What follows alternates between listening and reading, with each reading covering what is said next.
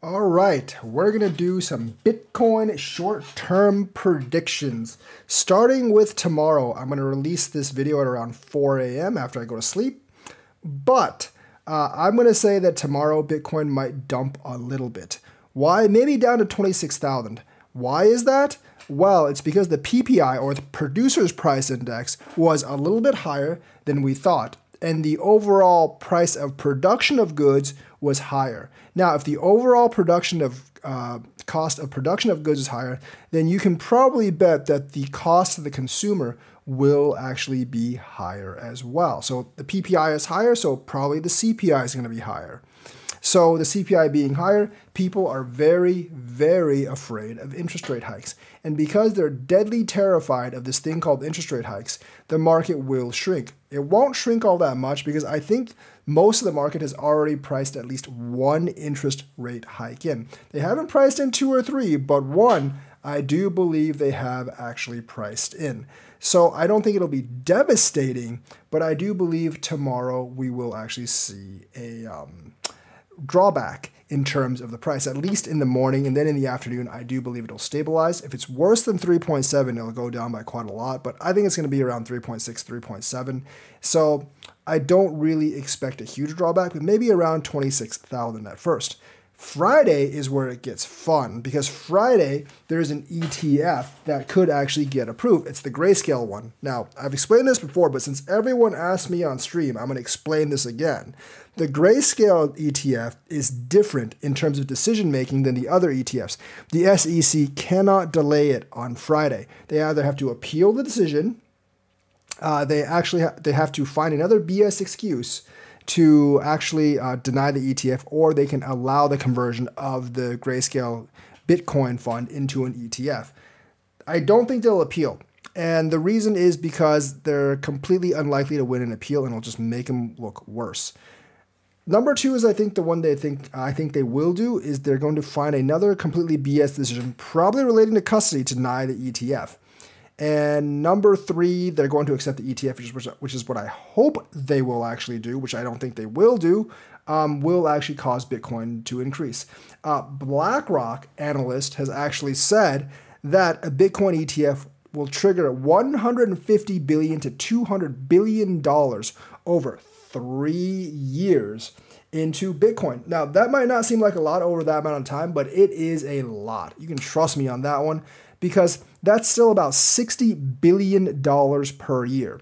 $60 billion per year, that's like $1 billion every 6 days, over $100 million per day net into Bitcoin. Now, that might not seem like a lot with respect to the overall Bitcoin volume, but you have to remember much of that volume is actually wash trading. And this is just an upward effect because those spot ETFs, there's going to be consumer demand for them.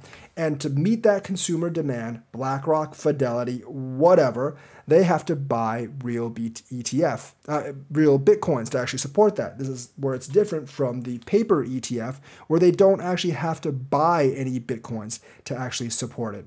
So because they actually have to buy real, honest-to-God Bitcoin to support it, there's going to be upward pressure on the markets, and a lot of upward pressure. $100 million a day, $140 million a day is actually a lot of upward pressure, even for Bitcoin, because that's just not people wash trading it. That's actually buys straight off the market. Now, they probably will buy a lot of it off the OTC market. And that is actually true. But the problem with that is that eventually OTC is going to dry up. If you buy over 100 million a day average off the OTC market, that's going to dry up the OTC market fairly quickly, or it'll make the price of the OTC market go up, which will eventually make the price of the spot market go up. Remember, the OTC market has to be lower than the spot market for the most part, because if the OTC market is higher than the spot market, people will just buy off the spot market. So there's that logic going on that will actually increase pressures as soon as the ETF is approved. I'm really hoping it gets approved Friday. I think if it gets approved Friday, we're going to end the month easily over $40,000. But if it doesn't get approved Friday, I think that's the kind of thought that it won't get approved Friday. I don't think it'll drop us, but it wouldn't be as good as if we got approved. But the BlackRock analyst did say in the next 3 months. So a lot of people are expecting December because January is the deadline for that ARK Invest ETF, and I don't think the SEC will actually deny that one. But there is a somewhat of a chance that will get accepted on Friday. So hopefully when I wake up on Friday and I do the stream, I can be like, oh, Bitcoin ETF approved. We're going to 40,000, guys. And I think that would be an awesome end to the week because that would get more people into Bitcoin.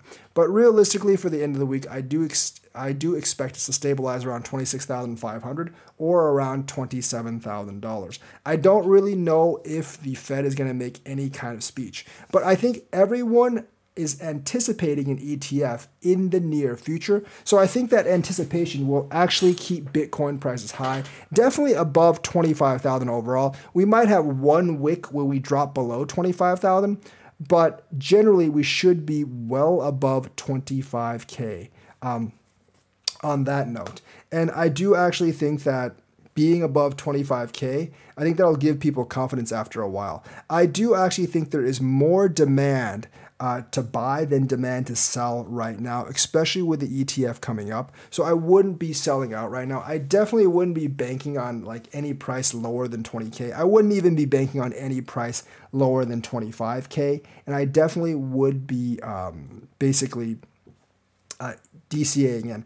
I think October is not going to have too much movement. I don't think it's going to be Rextober or Uptober all that much. I think we're going to end like slightly under 30K. In general, unless we get the ETF approved, then we're going to go way up. I think November will see slow movement upwards. I think we might end around 35K, 36K. December, hopefully we end around 40K. And as we get into the new year, I think that ETF is going to be approved and we're going to move much, much higher. By the time the halving comes around, I do expect the ETF to be approved and we should be around 50 or 60K by then. I think it's going to work a lot like the last cycle, except the interest rates are higher, obviously, and which is bad for Bitcoin. But we're also going to have an ETF, which I think will more than offset the interest rates. Plus, I do think next year they'll start bringing down the interest rates, especially in the second half of the year. And by that time, we will have the ETF, we will have the halving, and there'll be more demand going in.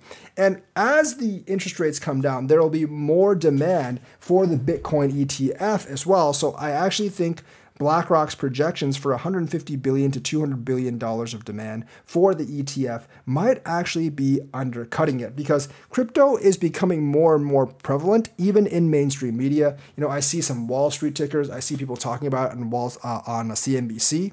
And I see like crypto aficionados and crypto bros actually making some of these shows. So people are becoming more and more weary of these things as time goes on. You know, we might only have about 8% of the US population into crypto right now. But you know, after the next halving, it might be 10 or 12%, and it will keep building.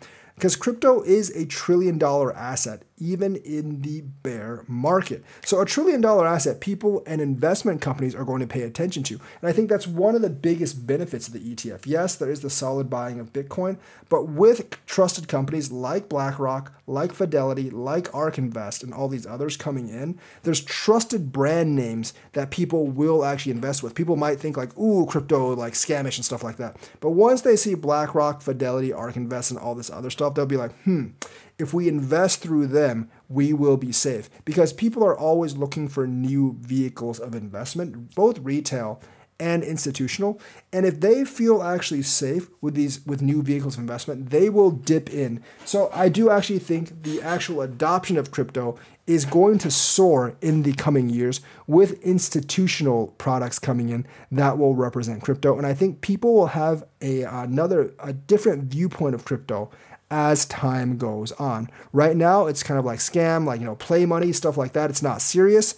But as it grows bigger and bigger, and as more and more institutions actually adopt, I think people are definitely going to change their opinion on like how good or how viable cryptocurrency is as an investment. And I'm really just waiting, like for, 40, 50% adoption, just like the stock market. So short term, short term tomorrow, I'm a little bit bearish. I think end of the week, I'm neutral. End of October, I'm generally bullish. November, I'm even more bullish. December, I'm more bullish. And I'm definitely very, very bullish starting like January of next year because we are heading towards that halving. and that ETF has a very, very good chance of coming through, because I don't think they're going to deny BlackRock, Fidelity, and all of them. And this court case has them up a creek without a paddle. They have to accept it sooner or later. So that's the news for today. Let me know what you think. Like and subscribe, hit that bell notifications button. Thank you and have a nice day.